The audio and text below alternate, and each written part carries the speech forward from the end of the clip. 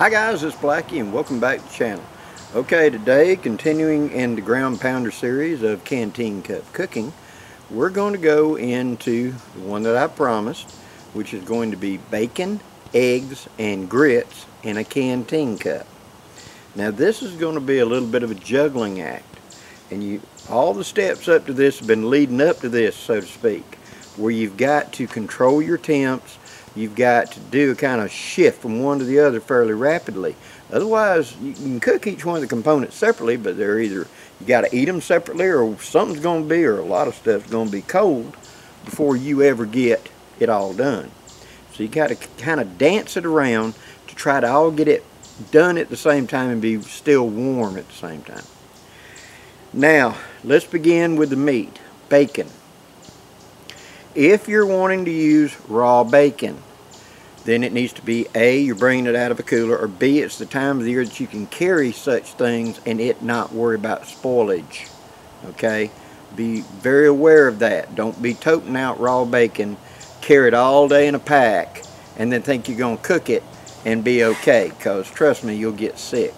You've got to be able to have it, you know, exactly the way you want it, and it's got to be food safe. Okay? For this, I'm going to be using pre-cooked bacon, but I'm going to show you the same technique I would use if it was raw bacon. Cooking raw bacon in a canteen cup, there's only one method that really works, and that's deep frying. So what you're going to have to do is, I'm going to walk you through this procedure in a second, so we're just discussing what we're going to do, so when I'm doing them high speed, you can see it and already know why and how I'm doing this. You would take your canteen cup and you'd put just a little bit of water in the bottom of it, about like the thickness of a number 2 pencil, okay, 1/4 inch, something like that. You're then going to take your bacon and cut it up into small pieces and put it into that. You're going to bring the water to a boil, and while it's boiling, you're going to add the bacon. This is going to do two things. One, it will begin cooking the bacon, and two, it will start washing the grease out of the bacon. The water is evaporating. There's not much water. And so as the water evaporates, more of that grease is coming out of the bacon, and it transitions to just being bacon grease. The water evaporates out, and now you're deep frying the bacon, making real crunchy little pieces in it. Therefore, you need a way to fish the completed pieces out easily. A spoon is really good for this. You'll be able to pick, push up against the wall and slide it out and make a pile of your cooked bacon pieces. Okay? Now once the bacon is complete in that cup, you've got bacon grease. Alright, you've taken the bacon out, and you remember your aluminum foil you're supposed to be carrying? You make a little bowl out of that, and that's what you're going to put your cooked bacon on. Then you're going to transfer that bacon grease into something else if you're planning on reusing it. If not, just put it someplace where it's not going to be a problem. But you don't wash out the cup. Then you immediately add water back to the cup and bring it to a boil. That's going to make our grits. You make about, an inch deep, enough to have enough water to pour and make the grits. Okay? That bacon flavor is going to be in the water, so you're putting bacon flavor into your grits. Now, the grits need to be kept some way so they don't cool off either. Cold bacon is still good, but we're going to heat it up at the end. But the grits, once they go cold, not so great. So you need to come up with a cozy of some form. Now, in the old days, I used my canteen cup cover that had that furry lining in it. I would simply transfer my grits when I made them into that and roll it down tight as a heat holder. Something like putting a jacket on it. In backpacking, it's called a pot cozy, and it's a way of holding the heat. Okay. I have also used my clean socks before, where I put one sock inside the other, made my grits inside of a quart freezer bag, and then put them inside, rolled them up and slid them inside that sock to help keep them warm until my eggs are done. For this exercise, I'm going to use my mesh net shamog, and I'll wrap it up in it and hold the heat that way so that it's still good to go when mealtime gets around. Once I poured the water out for the grits and stirred up and made the grits, there should be a little bit of water left in the thing. About a 1/4 inch or less. That's what I'm going to crack my eggs into, bring it right back to a boil. That keeps the eggs from burning to the bottom. Again, that water is going to evaporate out. That's the steam coming off of eggs, is water. I'm going to crack my 2 eggs into a Ziploc bag that already has salt and pepper in it. Mash them up, just like you'd put them in a bowl and stir them up until all the yolks are broken. It's consistency to make scrambled eggs. And then I'm going to pour that into the cup and immediately start stirring. On and off to regulate the heat. See, so it doesn't burn. Keep scraping the bottom clean all the way around. Now when those eggs are done, they're 99% done, it's done. I'm going to throw the bacon back in there with it and stir it up and let the heat of the eggs and that last moment warm the bacon back up. And then that's what's going to go in my pan and the grits on the other side of it. Okay, that's a walkthrough. Let me get the camera set up to show you, and we're going to do it right now. Okay, let's start with some prep. I got my bacon. I got a small cutting board right here. I've got some aluminum foil. I've got my bag that has already got my salt and pepper in it, and my eggs are wrapped up in aluminum foil. I'm going to be using this aluminum foil. So what I'm going to do is I'm going to go ahead, take that out, make sure the salt and pepper ain't sticking. I'm going to go ahead and crack my eggs and then utilize this aluminum foil to cut up my bacon. Okay, set that aside for just a second. So go ahead and take your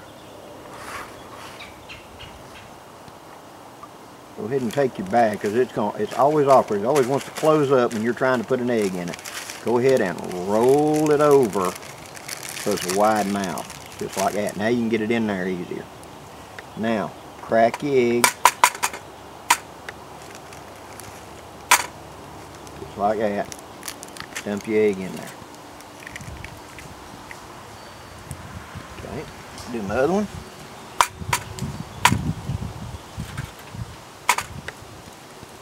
And put my egg in there. Now remember, raw egg is a contaminant, so I do not want to get this onto other food. That's the reason I'm doing it this way.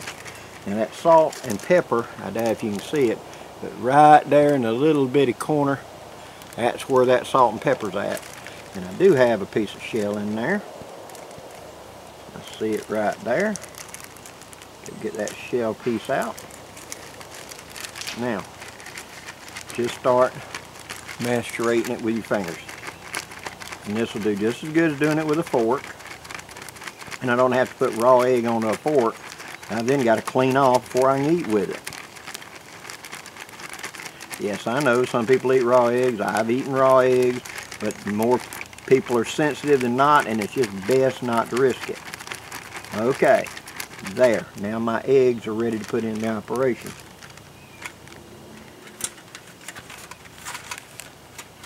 Now we're going to take the aluminum foil. We're going to lay it out flat. We'll put our cutting board in it. This way, whenever I cut, if anything falls off, the aluminum foil is going to catch it. It ain't going onto the dirt or whatever. Now I would be doing the same thing if this was raw bacon. Even though it's cooked, it is also a little bit underdone, because you're supposed to microwave it when you get done. Nice big hunk of bacon.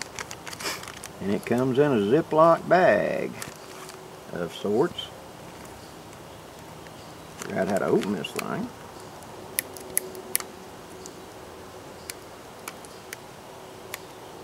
No, Blackie is not using his glasses, so I am using the foils.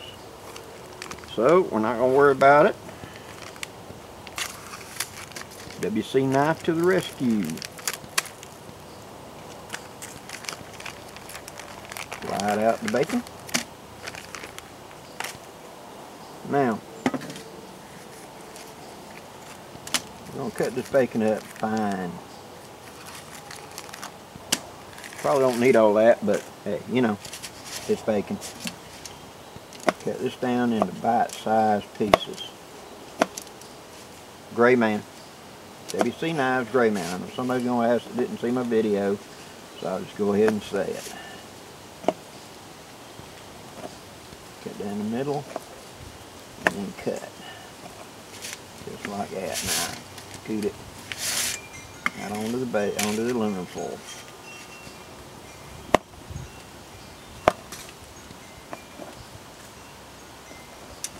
Just like butter. Alright. Tack it up.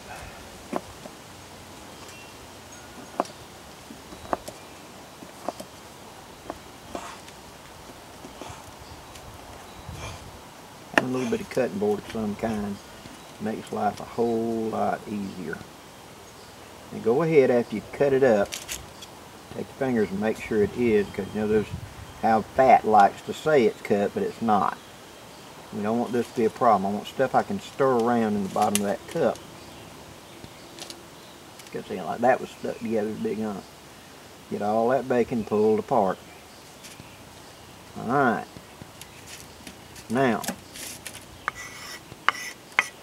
we're done with that. Last thing, we're going to put our grits into our bag to receive the hot water when we get to that. We want all these stages pre-done, because whenever we go to cooking, this is going to be quick. And I do not want to burn something because I'm fiddling around trying to get the grits open, or where did I put that at, or whatever. Go down the checklist. The eggs are ready to go right there, ready to go into the hot. Grits are ready to go into the hot, sealed up. The bacon is chopped up, ready to go in the hot. Now we adjust the camera and we start cooking. Okay, now we're going to put, remember I said about a pencil's worth of water in the bottom of that canteen. Nope. Yes. I'm going to put like a pencil's worth of water in the bottom of that canteen. That's how we're going to heat up the bacon. The bacon will then come out and go back onto the aluminum foil. We will then add water back to this, bring it up to a boil, and that'll make our grits. That will reduce the water, and then we'll cook our eggs in that remaining water, and then we'll add the bacon back in. Got it? Okay. Now, we're going to be using the Trangia. We're going to be using it on high, so to speak.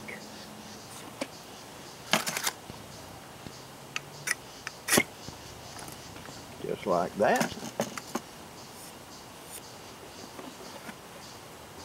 Now we will be using the spatula that I have as part of my set.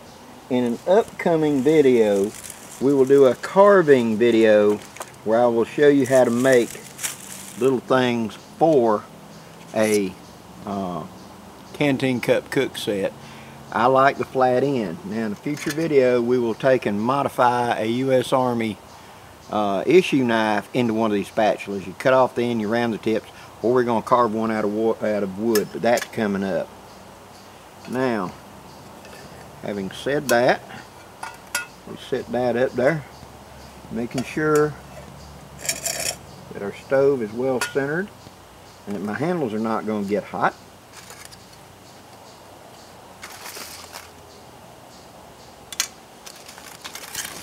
And I'm going to take my bacon and put my bacon into the pot. I got my grits sitting over here to the side, and I got my eggs ready to go sitting in the side. And I'm going to take this aluminum foil and set it to the side to, in a minute, collect my bacon. That's coming up.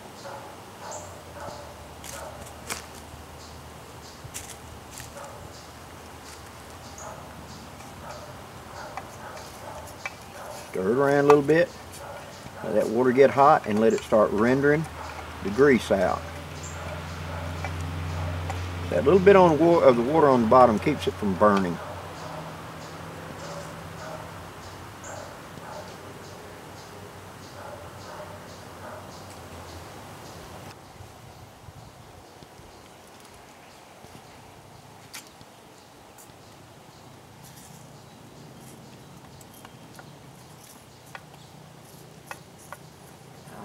Who Who doesn't love bacon?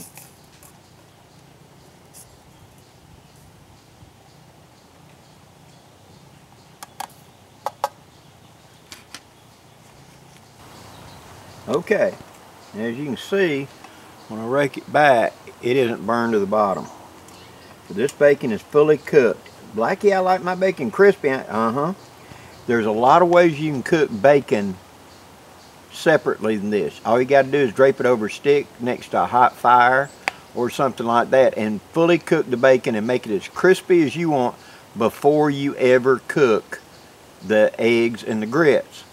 If you want real crispy bacon, do it that way. Simply have it next to your fire over a stick, and there's a lot of videos showing how to just cook bacon on a stick and therefore cook it. This way, since this was pre-cooked bacon, even if it was raw bacon, I'd have cooked it until it's like this. It's ham at this point. It just hadn't turned crispy, which is the way I like it. I don't like crunchy. I like, the bacon flavor, but I don't want it crunchy. So if you want the crunchy, cook it over a stick ahead of time. It's going to take the longest. When it's fully done, then cook your other components. Now I'm going to transfer this out, put water back in here, and bring it back to a boil. So I'm going to put it onto my aluminum foil that I got over here on the side. Making sure I get all that wonderful goodness out of there. And then I'm going to pick up my dampener to go back to full boil power. Come on, baby, come on. Just like that. Put it back up there. I'm going to add water to it. I'm going to put in enough to be able to do my grits and have a little bit left. So, maybe a quarter of a cup, less than a quarter of a cup, about like an eighth of a cup. And then we're going to let that come to a boil. And then we'll make our grits next. Meanwhile, the bacon is going to be wrapped up in this aluminum foil to help hold the heat. Squeezing those ends closed. And then I'm going to take my net shemagh and I'm going to wrap around it to help hold the heat and keep that bacon warm. Now when the grits come off, I'm going to do the same thing in that bag to help keep them warm. So this is acting as my cozy. It goes over here on the side. Now we let that come to a boil and then I'll be right back with you. Okay, now I've got a low boil going on my water. I'm going to take my bag of grits, I'm going to open them up, just like I said before, roll the neck so it makes a wide mouth, and I'm not going to mess this up. Now this is a freezer bag so it can handle hot liquids. I'm going to grab my spoon. I'm going to add my water into here and I'm going to stir it up. And then move that just a grunt further up. There, so you can see my little table over a little better. There we go. Alright, I'm going to add my water in here. And then I'm going to stir it up and make it the right consistency. Getting myself off of that flame doing so.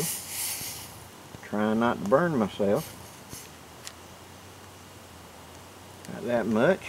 Go right back on there. Making sure it's balanced. Go to stirring my grits. Make sure my grits are right. Yep, they're good. Alright, now I'm going to seal this up. Squeezing the air out. Just like that. I'm going to take my pot cozy that I've created. Unroll it down here then with my bacon taco. It's still there. Now I'm going to put my grits right beside of it and roll the whole thing up. Keep it nice warm. Yes, you can do this with a shirt, whatever. Alright, now my water's boiling real good right there. I need a little less water, to be honest. So I'm going to pour my water down just a little. Just like that. And I'm going to put my regulator back on to drop my heat down. That handle done got hot.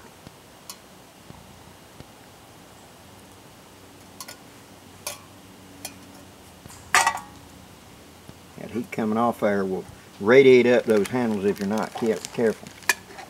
Alright, now with just a little bit of water down there in the bottom, I'm going to let it come back to a boil. And then I'm going to pour in my eggs.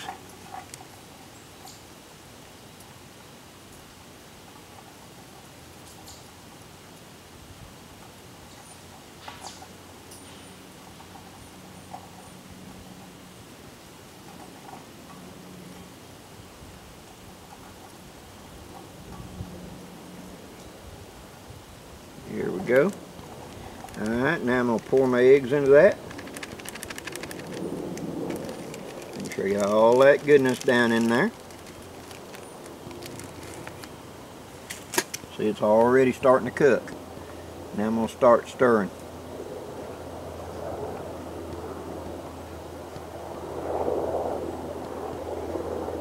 And the water will start evaporating out of it.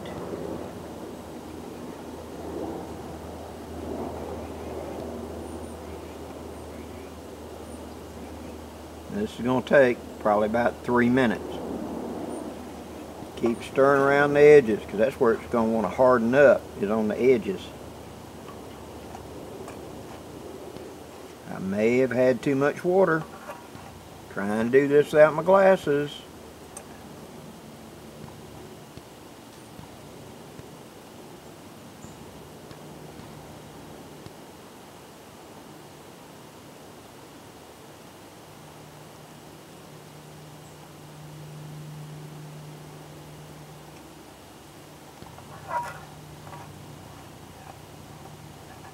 I think we're going to be alright. That water's evaporating out. It's starting to thicken down.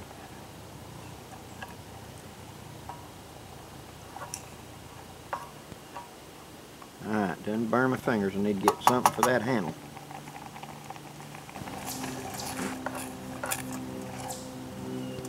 Okay, as you can see now,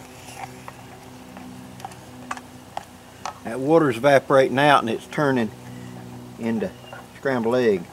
Just keep going, keep moving it. That water will start disappearing. When you get like this, you got to keep it in motion. Just keep stirring. Don't let it harden up. If it does, it'll burn.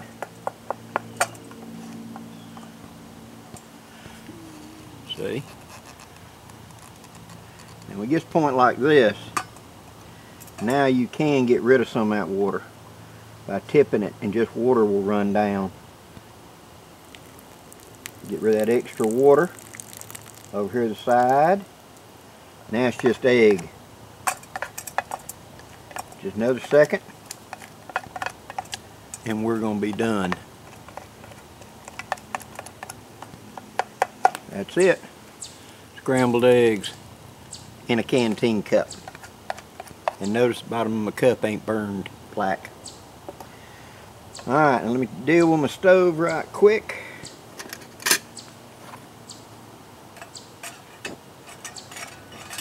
Put it out.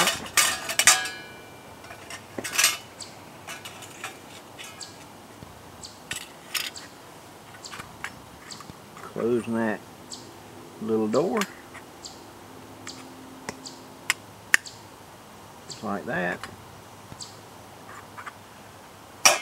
Putting it out. I'll set that down on the ground. Out of the way. Now, we're going to bring the plate in. Our eating utensil.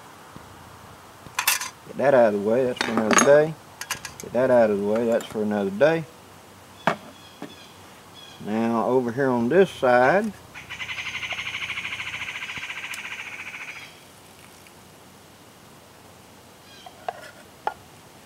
we're going to have our eggs.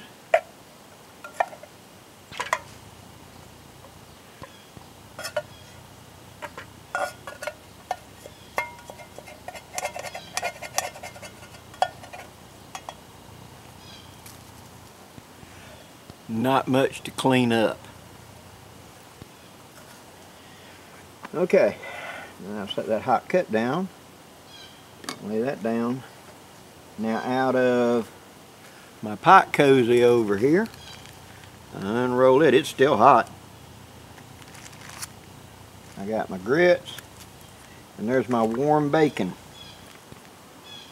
Alright, shift spoon around to this side. Cut up my eggs a little bit. You didn't think they were going to turn that way, did you? You thought it was going to be a slurry, and it's going to be, wow, that's still warm. Okay, good insulation. Now my big wad of cooked bacon, kind of like ham at this stage.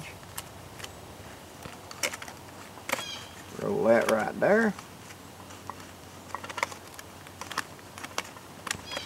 And yes, it's still hot. Hot enough you don't want to grip this aluminum foil too tight, to put it that way. And then finally, this side over here. And yes, that's still hot. I may have to use my glove.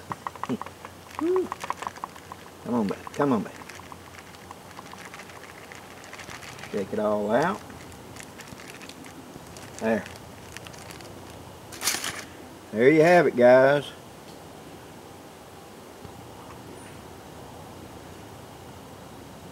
Eggs, bacon, and grits in a canteen cup. So, grits, bacon, eggs, all in a canteen cup, all cooked, ready to go and eat.